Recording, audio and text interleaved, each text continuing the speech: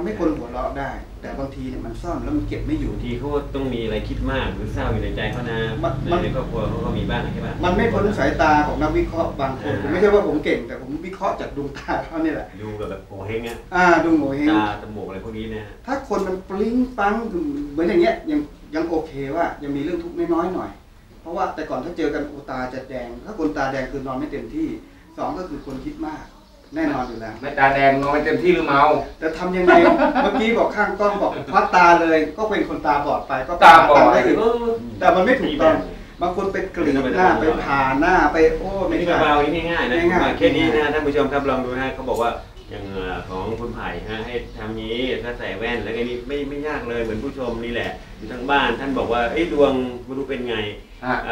โหเฮงเป็นไงใช่ไหมจะทำยังไงบางทีโทรมาปรึกษาอาจารย์ได้นะครับหรือโทรมาที่รายการเราได้ที่หน้าเว็บนี่แหละแล้วท่านก็ปรึกษาว่าท่านเกิดวันนี้ท่านเป็นนี้ท่านจะแต่งยังไงเติมยังไงหรือว่าไม่ต้องไปลื้อหน้าไม่ต้องไปทุบหน้าไม่ต้องไปตัดคอทิ้งใช่ไหมใช่หรือว่าท่านผู้ชมอยากให้ท่านผู้ชมที่อยู่ทางบ้านอยากให้อาจารย์ไปดูให้ก็ได้เหมือนกันก็ไม่ใช่แพงด้วยท่านผู้ชมอาจารย์บอกว่ามีแค่ส้มนะฮะแล้วก็ผลไม้คือส้มแล้วพวงมาลัยแล้วก็ทูบเทียนคือ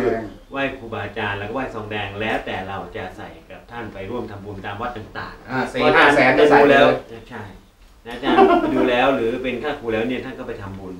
ทุกวันพระทุกวันเสาร์อาทิตย์นะฮะ1 อาทิตย์1 ครั้งก็จะไปทำบุญต่างๆกันในทีมงานนี่แหละนะครับท่านผู้ชมครับวันนี้เวลาหมดแล้วนะฮะท่านผู้ชมอยากรู้เรื่องอะไรก็เมลมาทางเราได้นะครับเมลอยู่ใต้ttvnewsนี่แหละนะครับท่านผู้ชมครับวันนี้ต้องจากลากันไปก่อนละนะครับกล่าวคำว่าสวัสดีครับสวัสดีครับ